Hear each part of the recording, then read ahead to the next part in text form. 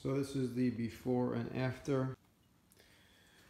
Okay, this is the last of 4 seats that I'm going to be redoing here. So I left the worst for last, as you can see, and I'm going to be showing you step by step how I'm doing this with, obviously it's not going to come out the same way. I'm not going to have 2 different types of vinyls. I'm not going to have any piping, but it's a lot less in cost.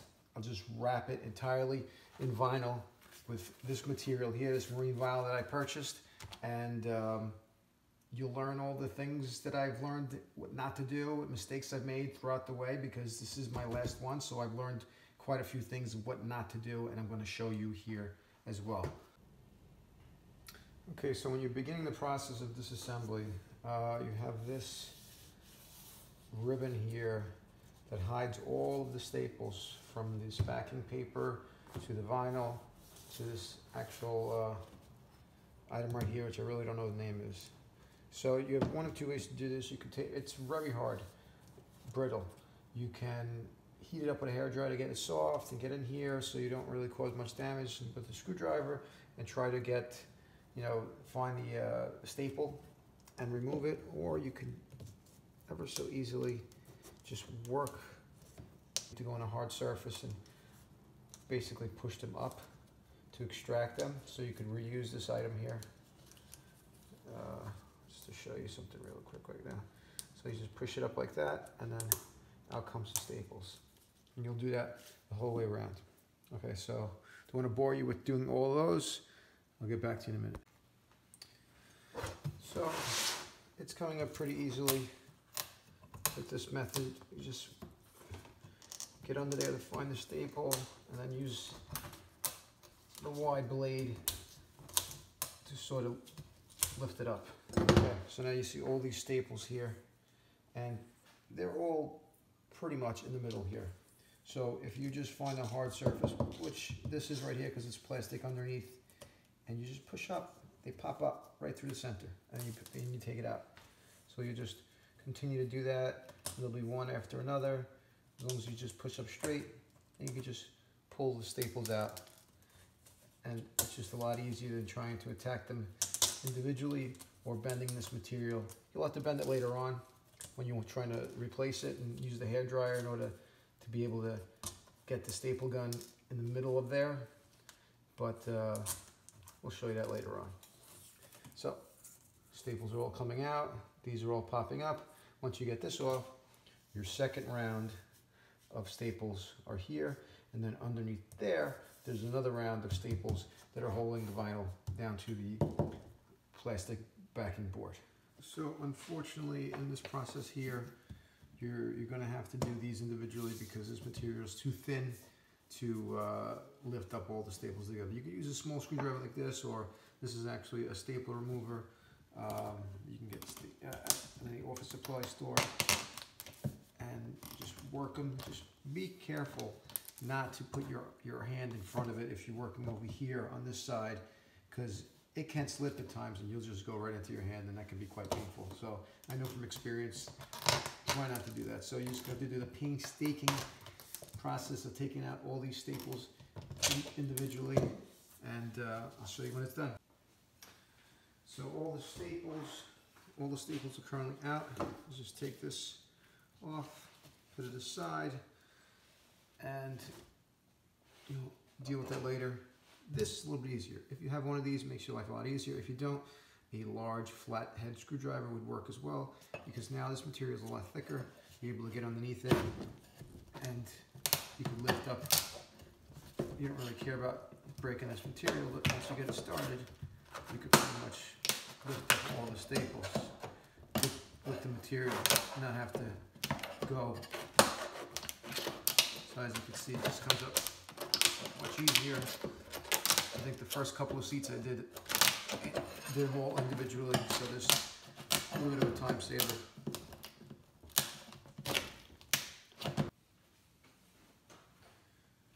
So there's all the staples are out. There's some stitching over here. I'm just going to lightly cut through the stitching, and I'll just separate it here. Be able to get this whole cover off. Be careful. Staples can be sharp. if you opt not to take them out. Now in here, actually, you're gonna have to take it off from this side because it'll make life a little easier. Put a little slice.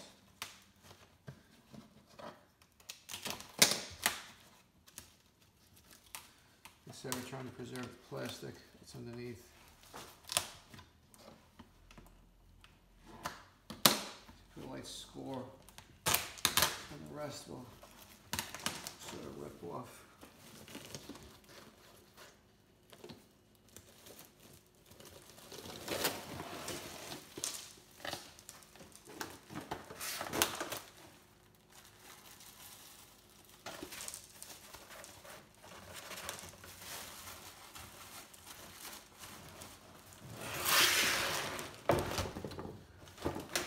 There's some piping that's stitched all the way down to here. You'll have to cut through that. But this is what I was talking about as far as the plastic that's underneath.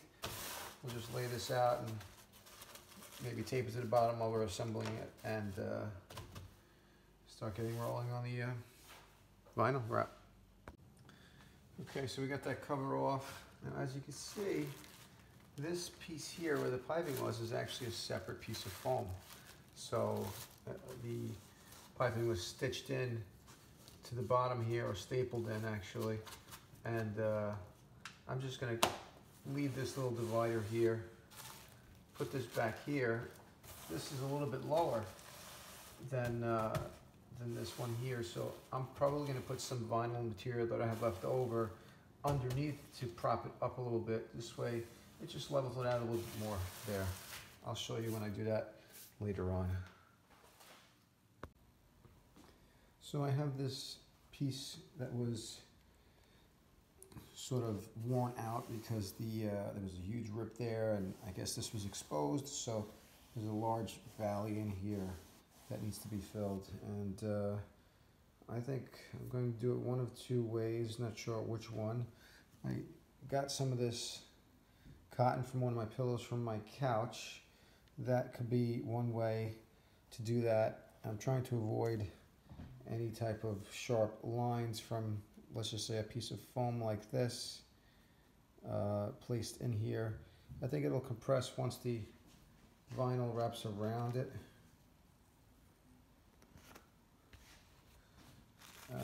To where you don't really notice it.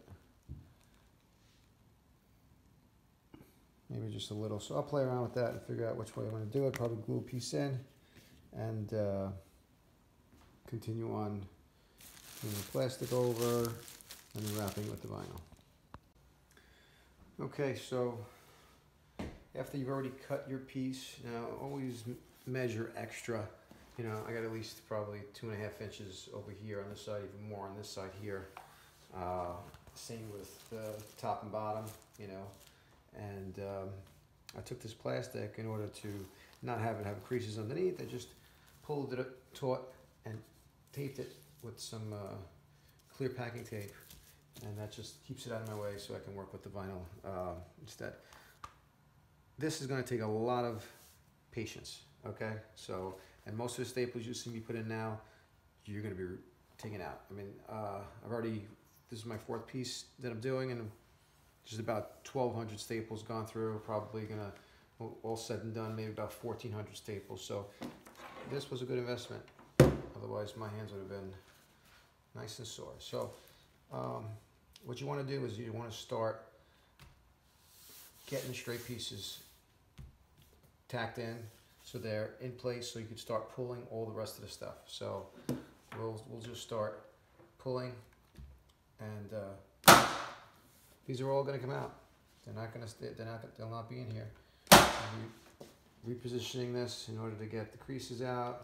So you just want to get a bunch in down here. Pull this way, and then you can start working on the hardest part, which is that any type of bend that you might have.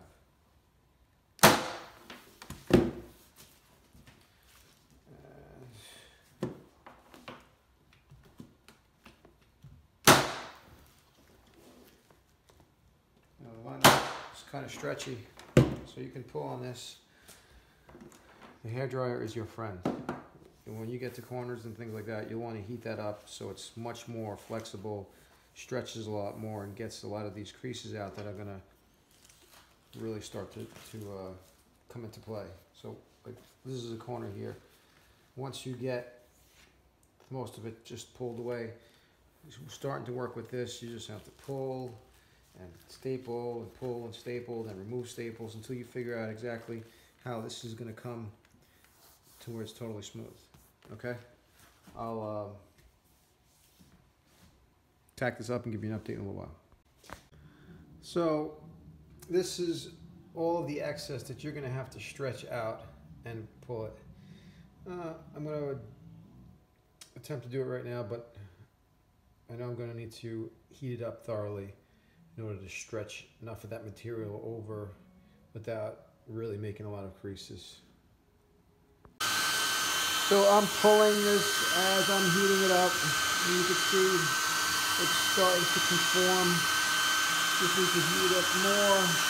These staples that I just put in right there, I'll have to remove because they were preventing me from pulling further. So as you put some in and you put other ones in, you have to take some others out in order to just keep pulling and get all of these wrinkles out. So you remove these staples here, and then I'll pull some more and hopefully be able to get most of these wrinkles out right here. Okay, so as you can see, this is what this corner looked like, and in order to make this turn over here, you're going to have to really give it a bunch of pleats. You know, as you provide a nice smooth corner finish like that. But really the ultimate goal is to get this as flat as possible so that when the seat goes down, it's not uneven or whatever. So we'll be trimming a lot of this away, probably redoing a lot of these staples, maybe pulling a little bit, see, like that, and then putting a staple right there to hold it so that these little pleats don't follow into the side as well. They're okay up here, but not down here. So I'm gonna start this corner here and show you how I go about getting this into something like this in a moment.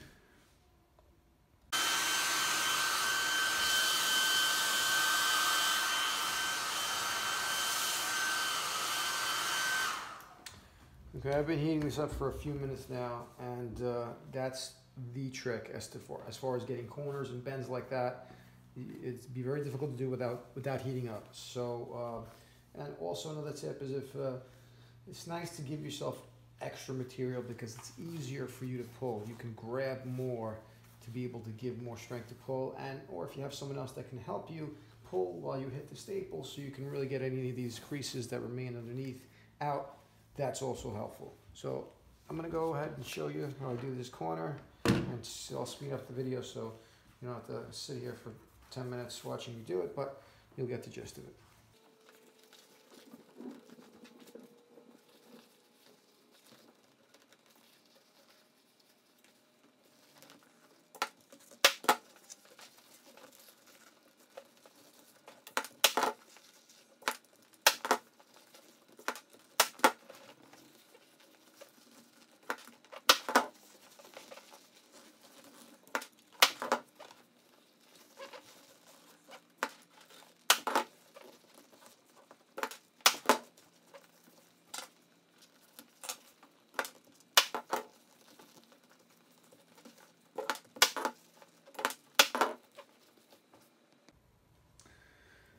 So as you can see, it doesn't look that pretty, but a lot of this excess is going to be trimmed away, and I will probably be removing some of these staples to reposition some of these creases to just be able to fold them over, eliminate them, and just get rid of as much excess as possible to get this as flat as possible. So I've trimmed some of this off here, and now it's time to trim some more. Bring this backing mesh back into the picture to sort of, which what you want to do is not put any permanent staples in the vinyl anywhere on the edge of this paper here, because you're going to have to staple some more here and then have another row of staples here for that finishing bead that we put on. So you kind of want to be a little bit further in than these two here. So I'll just make like a mark as a reference point so I know where to follow, and when I'm putting my permanent staples.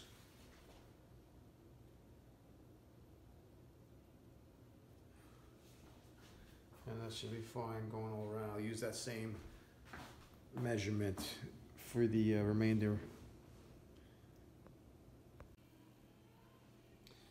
So as you can see, there's no shortage of staples here, but I'm basically just spreading out the pleats and just making them as flat as possible. Wherever I see something that's sticking up, I'll just shoot it with a staple. Get it flat and then trim off. So now I just have to deal with some of these. I'll probably add some more staples here, and that should be flat enough. So I'll continue to do that with all the other corners. Okay, so this is the sort of finished product right before we just cover it up. As you can see, there's a lot of staples, but you know, you want to cover all of the material this way. There's no pulls, and the corners you just have to just heat up. That's the key that made life so much easier, and create some pleats in order to be able to make your folds less bulky, and it's flat enough. Okay, so what we want to do next is just place this so that you cover as many of the staples as possible, and make it even on both sides before you staple. The goal here is to just have no staples exposed so it looks nice and clean. We'll be stapling on the edges here, because after that we'll have this as the final. So you want to place this covering bead around and see if it fits nicely. And at this point it looks good. It looks like it's going to cover every single staple. So we remove these and start stapling this in sporadically. You don't have to go crazy with this one, because the other piece is going to have staples into that as well. Okay, so I put staples sporadically around, and now I'm going to put this on. See how stiff it is? Okay. Staples need to go in the middle of this thing here. Very difficult to do if you try to catch this little gap with where the staple's going to go. I've tried doing it, but you usually always catch an edge or something like that. So once again, we go back to the hairdryer, and you'll see after you heat it up for a while, it starts to get really soft. At that point, you could bend the flap over and put your staple in.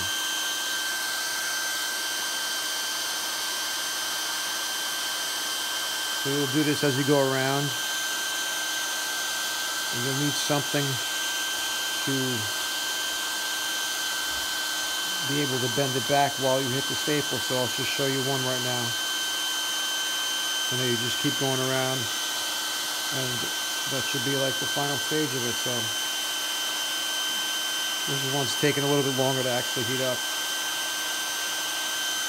So now you can see how it's bending.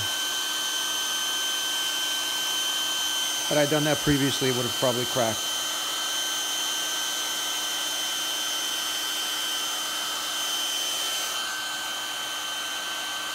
Yeah, get it really close because it really needs to warm up. See, now you can see how it twists and bends. So we could reuse this. So I'll shut this off, place it where it needs to be. I'll take, this is actually a shoehorn, but it actually worked out well for me. another shot. Then we could take this, bend it back like that to open it up. And then we could take the staple gun, put it in there.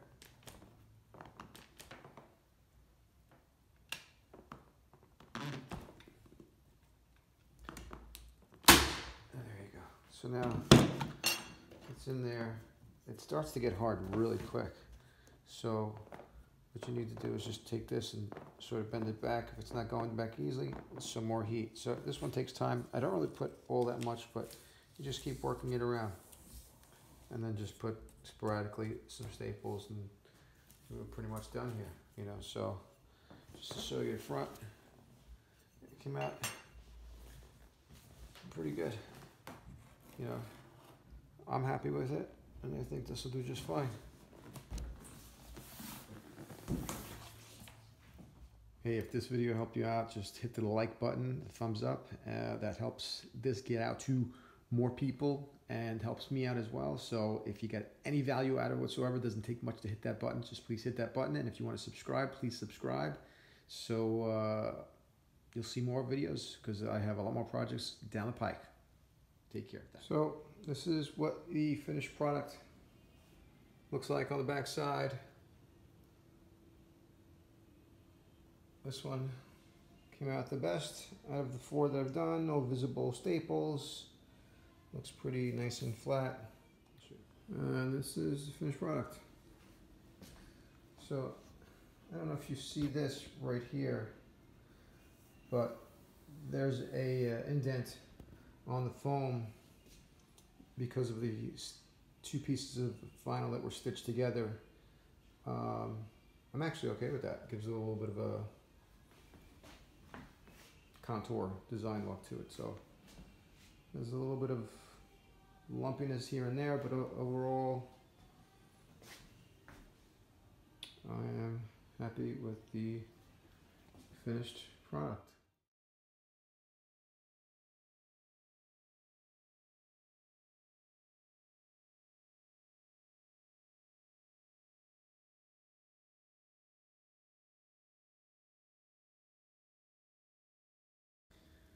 And the completed upholstery job.